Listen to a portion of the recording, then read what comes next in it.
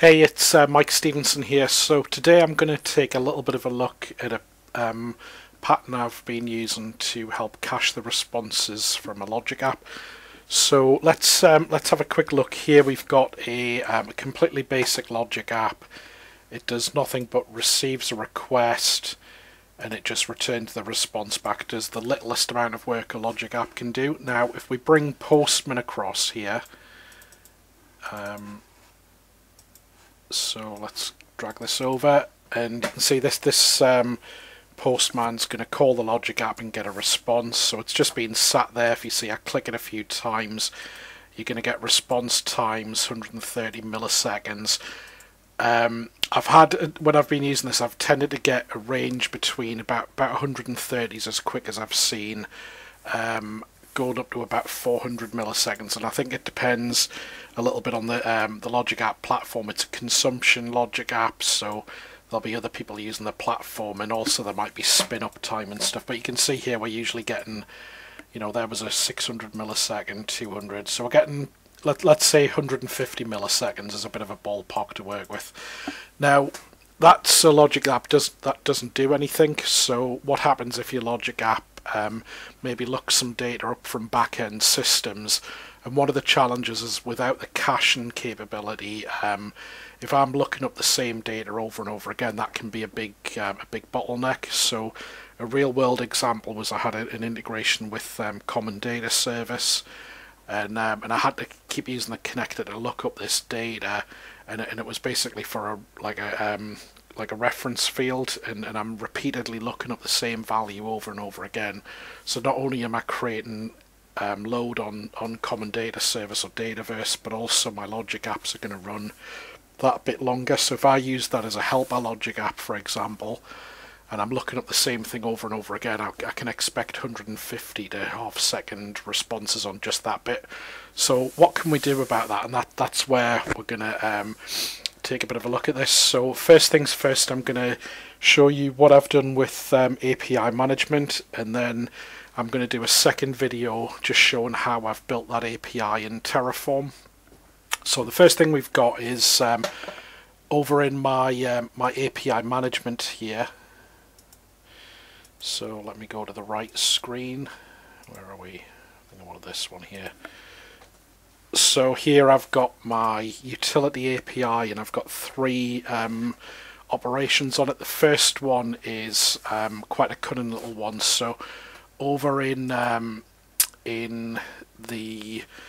BizTalk migration tool, I've mentioned this in the blog article, there's quite a cool use of this this ability to look up the callback URL for a logic app. So to do that, I've got my API management set up with a system assigned managed identity, and then I've given that identity the ability to look up the so it's like a role assignment you can give it that'll allow it to look up the callback URL for a logic app. So what I've got here is I'll call my API, I'll pass in a logic app name, and I can supply some caching here if I want for that that callback.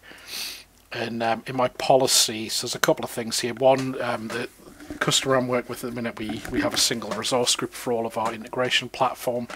So I've got my resource group and subscription ID I've got as sort of settings coming from the named values. You might choose to do it slightly differently if you're going to have those being variable based on the logic app, but it's easy enough to change that.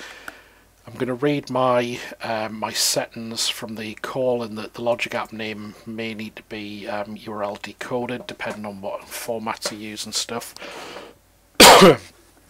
And then the key bit is this management URL here. So I'm going to create a URL to be able to call that logic app. So you can see where I'm injecting the resource group name, the logic app name, and then I'm calling that trigger to get the callback URL. And then what I'm going to do is if the URL's cached for that logic app, then there's a property you can pass in to make it clear the cache if you want. But if not, I'm basically going to do a send request down here to the management API, and I'm going to request that URL, and then there's some error handling here. And to be fair, this policy is very I've tweaked it a little bit to suit my scenario, but it's very similar to the one in the BizTalk migration tool. So I'd thoroughly recommend having a look at the some of the routing stuff that's in there. There's some quite cool stuff to look at, and thanks to the guys who've done that, and I can use this policy to help use some scenarios I need.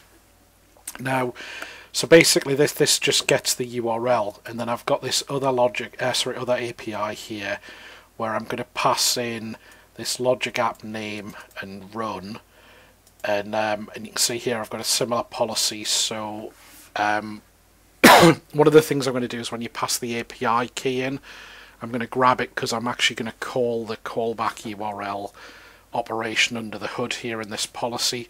So I'm going to use the same API key that you've given me when you call this to call the callback URL.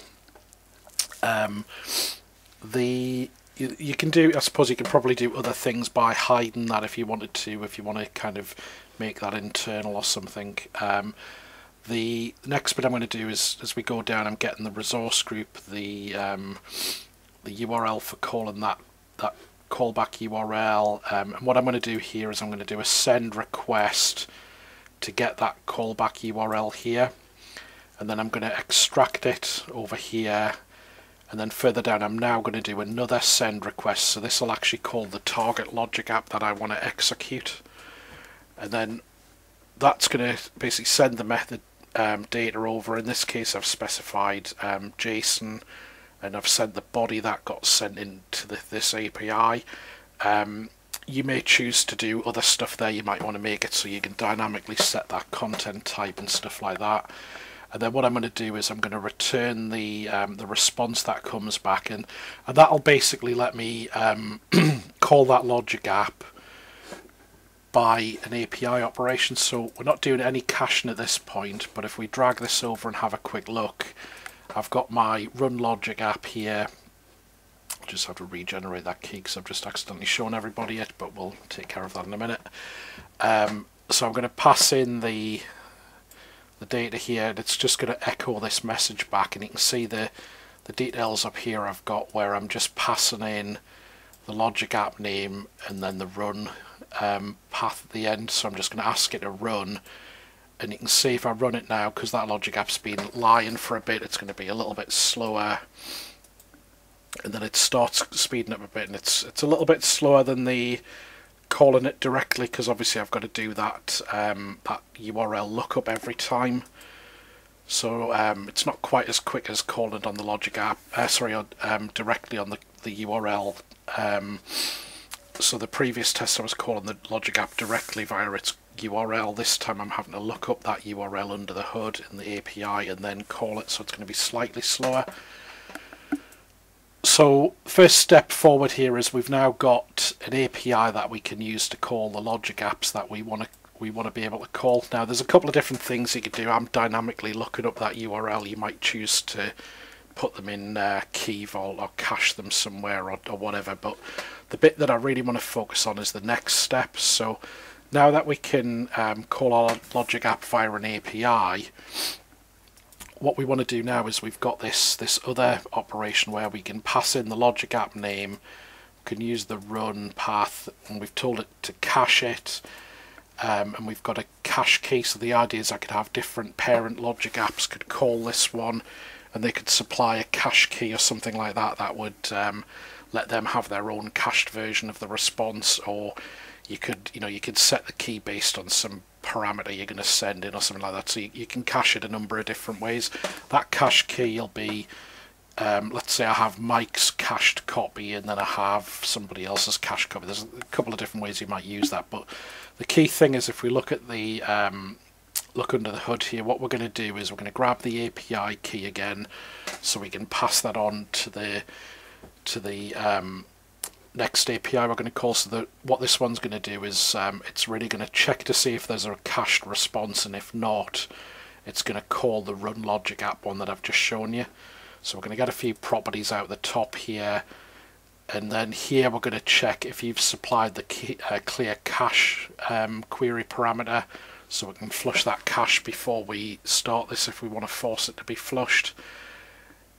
If not, we'll look up and see if there's anything in there with that cache key, and if there is, we can just return a response.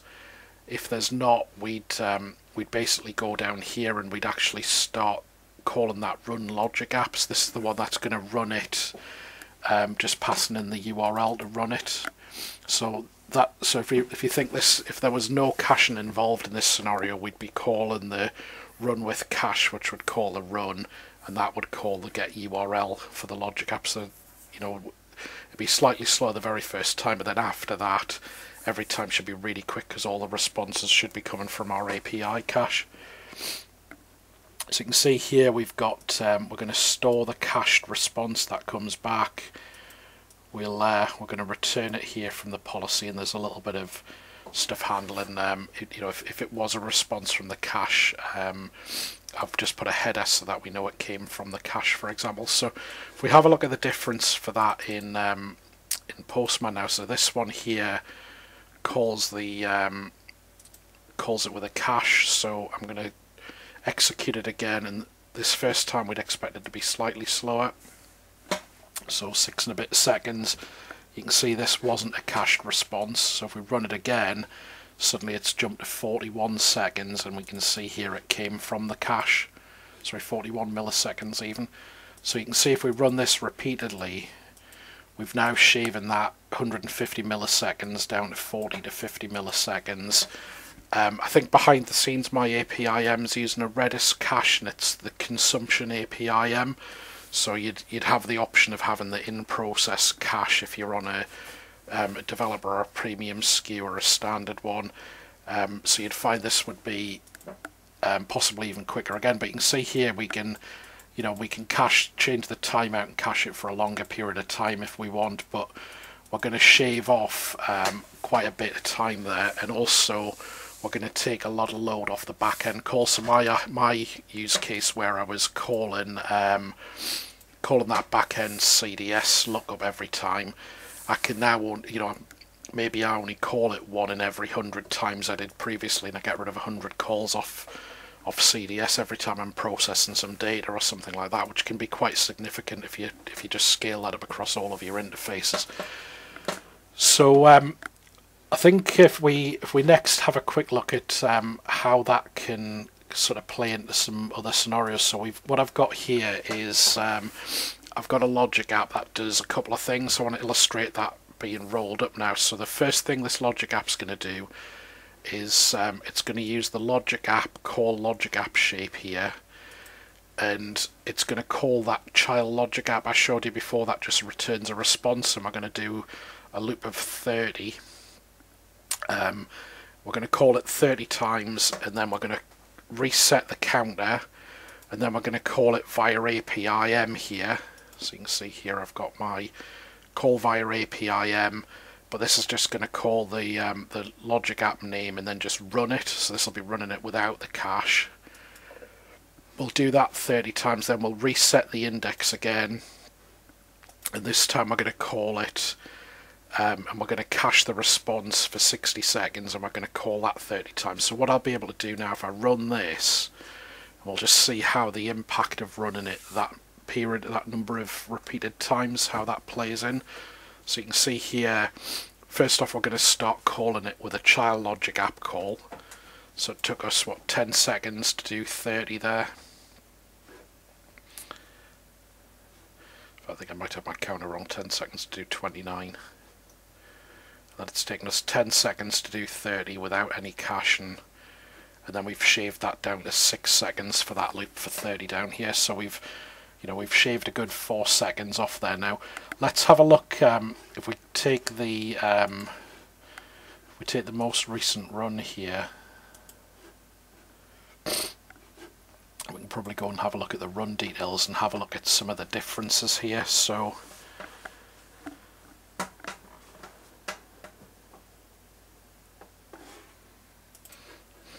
if we have a little look in here, you can see if we look at the bottom and the loop times, for example, so you can see our our call with the loop in the cache there was about half of the duration it was without it.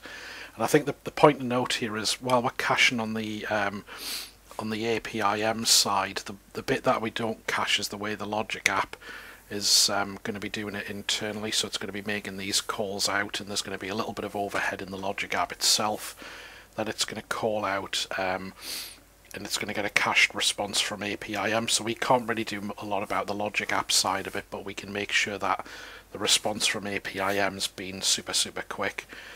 So hopefully that shows how you can do caching. I think the the benefits on the performance side will be noticeable, but the biggest benefit to me is the reduction of load on the back-end services if you don't need to keep calling them repeatedly. So hopefully that's a useful video for everybody, and I'm going to now show how we built this API in Terraform with a different video.